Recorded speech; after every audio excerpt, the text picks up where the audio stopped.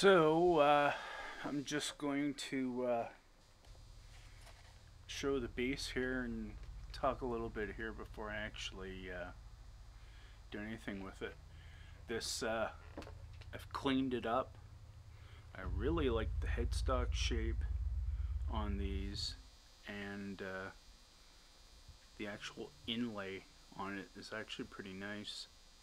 Still don't have the exact 100% info on this, but I will say this: I don't think I showed the bass full up, but this fretboard on this bass was black, and I started scrubbing it with a toothbrush, and the toothbrush went black, and it was so caked that I actually had to take, even with 100% isopropylene rubbing alcohol, I couldn't get the black off the fretboard, and I actually had to use a razor blade and scrape it down.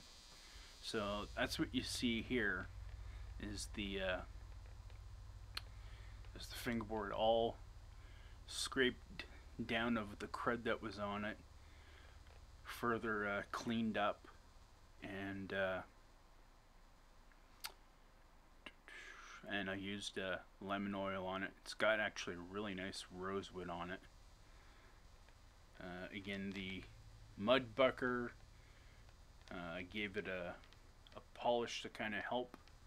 As you can see, some of the scratches are kind of out of it, but yeah, you can actually read whatever's in front of me, so that's how it's cleaned up. Now, initially, when I plugged it in, I just kind of made sure that the volume and tone and everything was being picked up. But I've discovered, as you can hear there is a grounding issue, apparently, not just in the bridge, it looks like, but you can hear it even in the pots, how bad it is. I don't know if that's bad pots or improper grounding.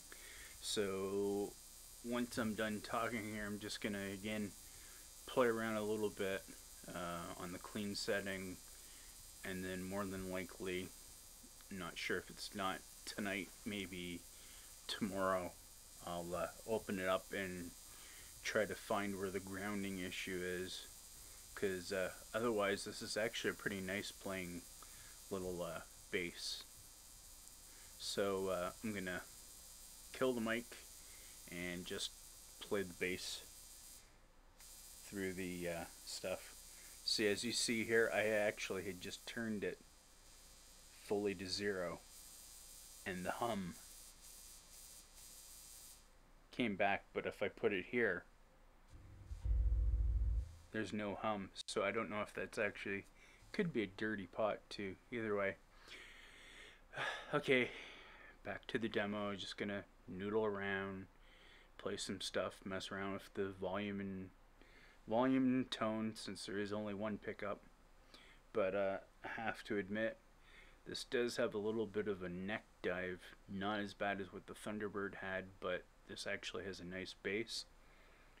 Also, another thing, I need to probably put new strings on this. Not sure how old the strings are on this.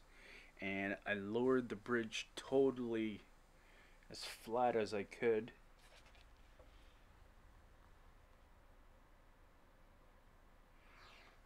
Because it was about probably about 2 full screwdriver turns high. So with that said, sorry for the babbling. It's been about 4 minutes. Now on to the samples, and hopefully you enjoy what I just kind of dabble around and do. Here we go.